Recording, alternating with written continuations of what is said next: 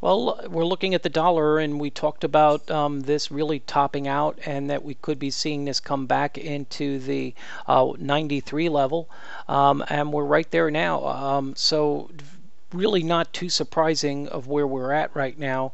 I would watch for any break past this because I do think if we see any further weakness, this could go as low as, say, 91, maybe 90. But I don't think we go that much further from here. I think we start to see this kind of try to make a little bit of a recovery back into the 95 to 96 range. So I think the dollar starts to try to recover here, at least on temporary basis, and then it tries to kind of retest again. But I think we're a little overextended, and I think we're probably due for that little counter move coming in rather soon.